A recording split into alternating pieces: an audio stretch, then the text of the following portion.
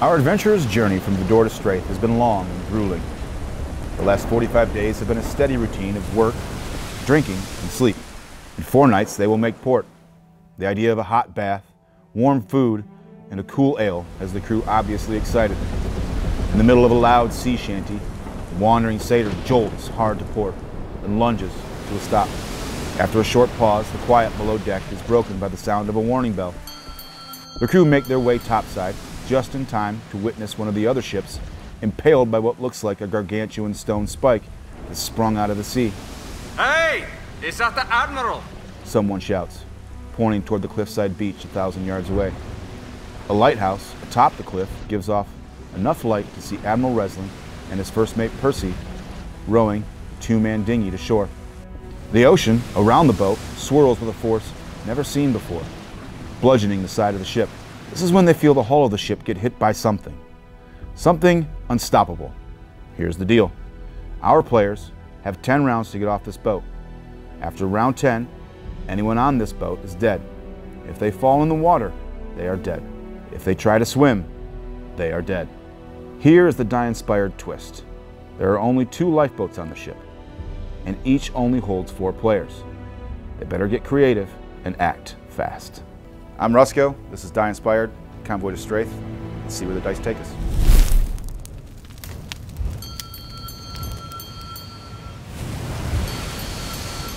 A gust of wind catches the sail above your head. You can hear the strain on the mast.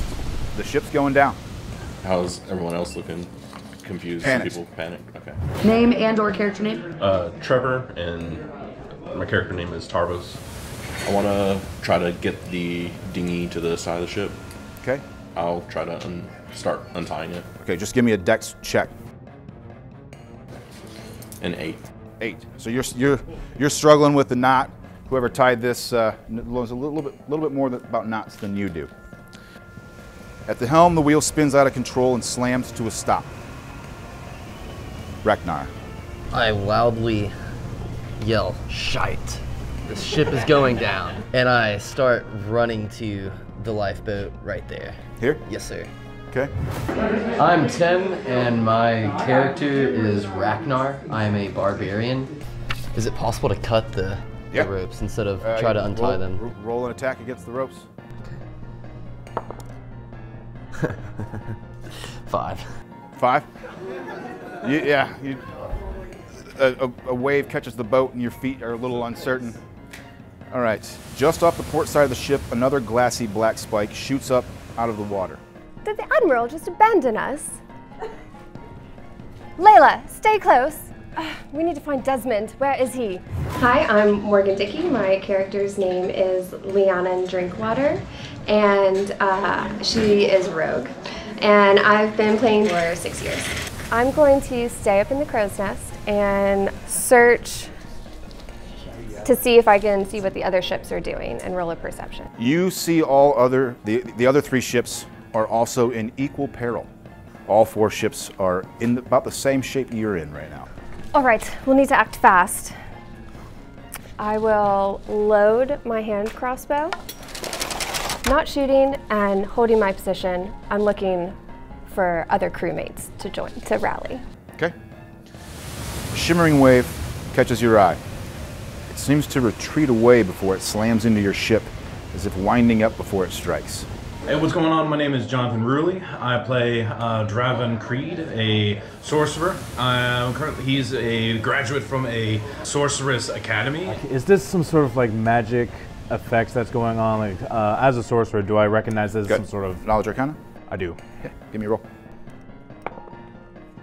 16 total. The shimmering leads you to believe that there is something affecting the water, not necessarily this wave, but the water around you. The shimmering would lead you to believe that there is some sort of magical effect in the water. All right. Who's there right by? Who's number 12? Number 12 is Marlin. All right. I'm gonna go over. I'm gonna go over to him. I'm just like, help me with these ropes here. We need to get off this ship before we're all sink. There is something unnatural here. I guess I can start trying to either untie. I want to try to reserve some of these ropes as possible in case we need them later. So I assume the dex thing as well? Yeah, dex check. 9. 9. You start pulling on the knot. It starts coming free, but it's one of those situations where you're making things just a little bit worse. The water's causing it to tighten. It's soaked. The lanterns on the ship flare and brighten in unison. Even with the spray from the waves, they don't seem to dim. Name and character name. Lindsay, and my character's name is Layla. Today's your first day. Today's the first time I'm doing this. It's going to be an epic day. You are prone, so it's half of your move to stand up. So 15 feet of your movement, unless you're a dwarf. Are you a dwarf? No. Okay. So you have 15 feet of movement left. These open barrels, or they're all shut? They all have tops on them. I'm gonna go to the bottom of the crow's nest. Okay, here. And tie myself to it. All right. Give me a, you have rope? Yes, I do. Give me a dex check to see how well you tie this knot. 3. So you're kind of slinging the rope around the mast. The wind is catching it, making it hard for you to grab the other side. I like where your head's at. I'll improve that for you. The top of the mainsail snaps and hangs precariously from its rigging. Character name is Elto. My name is Brandon. I work in clinical research.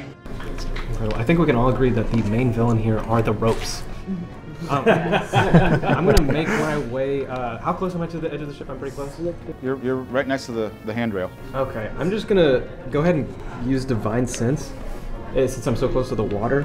60 feet, Celestials, Fiend, Undead, anywhere within. Celestials, Fiends, or Undead? Yeah. You don't sense anything with your Divine Sense? I'm going to take my movement to try to get down under, like underneath. You want to go down into the cargo hold? Yeah, into the cargo. Okay, do you have a square? So any of these 6 squares here? I'm just going to go 85. 85, okay. And I shout, all right, guys, I'm going to go look under the hood. I am Domi. I'm playing Marifa today. The netting holding down a stack of empty barrels comes loose and a few barrels bounce across the deck. I will use all of my movement to get to the helm and steady it as best I can towards the shore.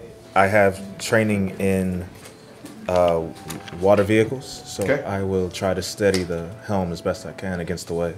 Okay. Give me a strength check. Or athletics. Okay. Oh, sure. Athletics, that will be a 16 total.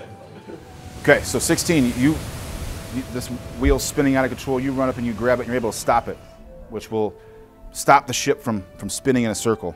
And I will shout, everyone get to the lifeboats, get them down.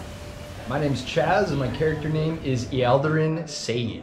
He's a soldier, a sniper, but also working on balancing out the overgrowth of life with destruction. A scream rings out as the anchor chain breaks, catching the leg of a shipmate at the knee, taking the lower half of his leg with him. Nearby me? Not far from you. Okay, cool. You can't tell if it's salt water or blood that sprays your face. Fun. Gross. Lovely. I did fail my dex check. So you start prone? Yeah. So from prone, I'll get up from prone, and nearby me it's just ropes tying down crates and barrels and stuff.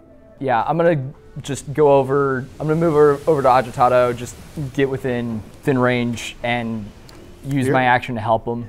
Okay. On their next turn. Yeah. So you're just up there next to Octato, helping him with. Yeah, whatever he decides to do. Okay. Just to give him an advantage. All right. Since we're rolling back. So you have help. This boat needs leadership.